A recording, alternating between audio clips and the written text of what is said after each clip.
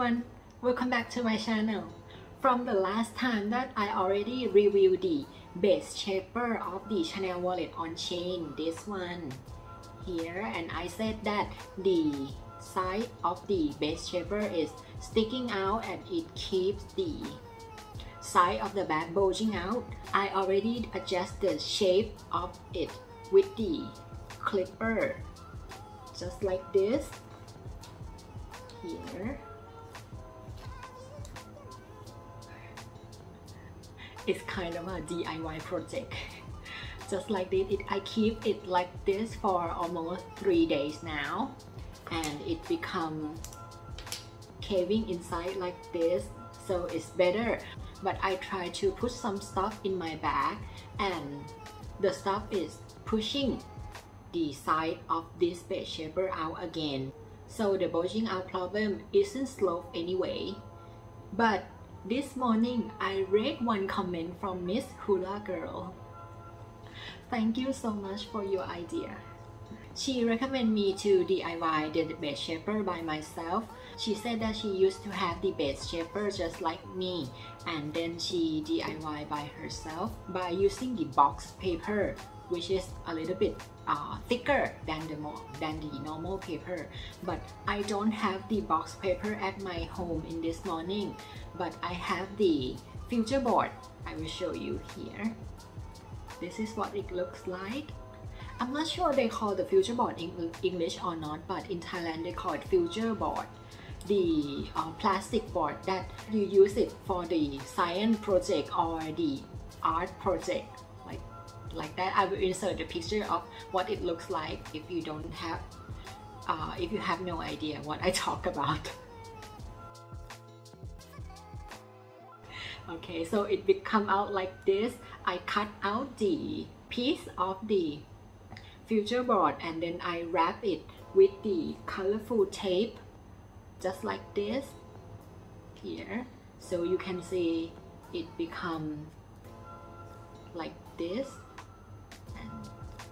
The corner of the base shaper, I cut it into the round shape so it won't scratch inside of the bag, like this. Okay.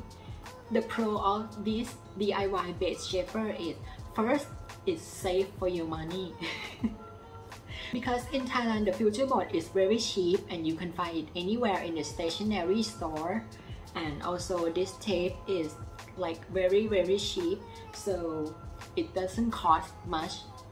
Comparing to this one, it cost quite a bit.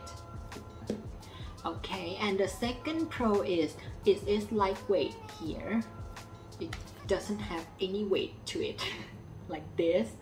And the third pro is you can adjust the size of the base shaper by yourself. For me, I use the size of this base shaper, but I cut it out a little bit smaller so it won't stretch the bag too much here. Okay, so let's try putting it inside the bag. Okay, this is my Chanel wallet on chain, and you can see the base of the bag will now look like this. Okay, then let's put it inside.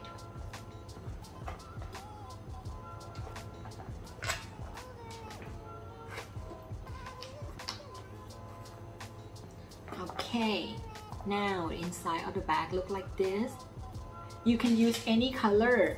If you can find the burgundy color, it will become like just like the interior of the bag, but I just have the pink tape just like this, so it look a little bit colorful inside now. Okay, and you can see the side is looking good without any bulging out anymore. Here, this is another side, and this is the bottom. You can see it stretch out neatly here, just like this. Okay, and then let's try put some stuff inside the bag. First, I have this pouch. It contains my notes and also my coins. I will put inside the bag. Actually, you can put some notes or bill inside this zipper pocket. but I don't want to switch my stuff much, so I just put it inside this pouch. Here it looks like this.